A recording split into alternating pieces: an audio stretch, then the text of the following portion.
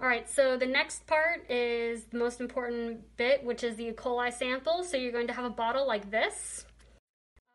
You'll either have a label that asks for the site, the date, and you'll just fill all of that stuff out.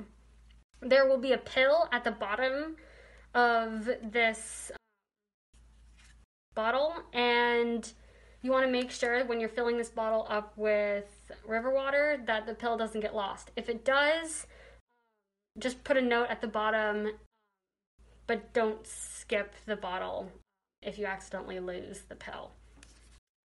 So you're going to uncap it, try and avoid touching the rim. And so you're going to watch where the river is flowing, so you want to go hold the bottle against the current so that the water flows into the bottle. It ensures that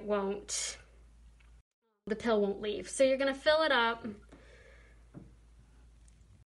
to about where that label hits, just below the bottom of the lip of the cap.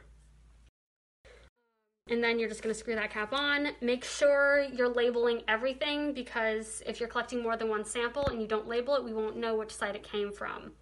So depending on your site, you'll either have one bottle for freshwater or two bottles for the brackish water sites. It'll be E. coli or E. coli and Enterococcus.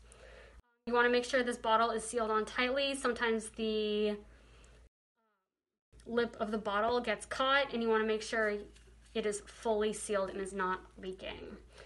Then you are going to pack this in your cooler full of ice. The ice is really important because it keeps the E. coli from multiplying, and we only want to be testing what is happening in the river, not what's happening in the bottle.